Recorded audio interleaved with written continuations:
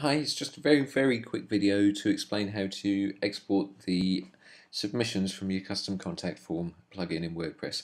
So first off, you come to custom contact forms, you'll see down here you've got your forms listed, and the important thing to note is the IDs. We've got custom contact form 1, that's the event registrations, custom contact form 2, that's the exhibitor registrations.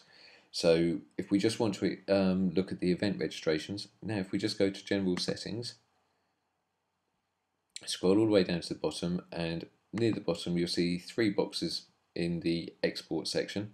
You're looking at the third one. Form ID was 1 for event registration, and then we just export this form submissions to CSV, and there you go, there's the file.